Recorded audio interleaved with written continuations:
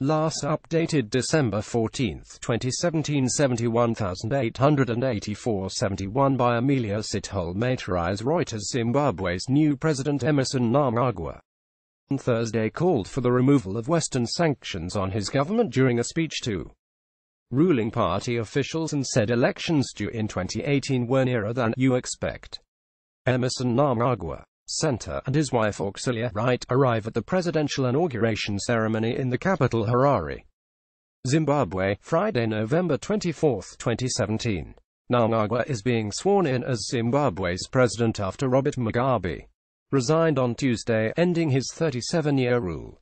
Photoban Curtis Mnangagwa, 75, became leader of the Southern African nation last month after the military and ruling ZANU-PF turned against Robert Mugabe, who had ruled the country for 37 years and was seen grooming his wife Grace to succeed him. While the European Union removed sanctions on ZANU-PF officials, members of the military, and some government-owned firms in 2014, the United States has kept a travel and economic embargo on several ruling party elites.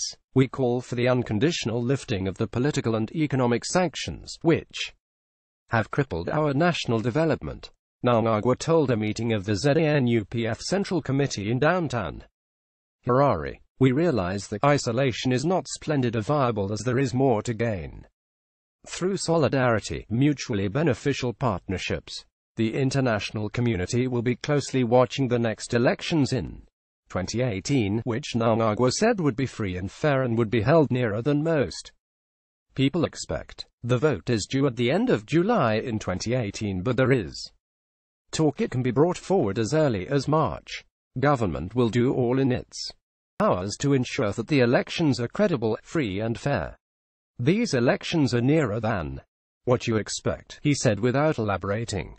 Emmerson Mnangagwa. Zimbabwe sanctions previous post Afreximbank to construct multi-million-dollar complex. Next post Mnangagwa policies are ours, says MDC MP support Nihanda Radio Donatia.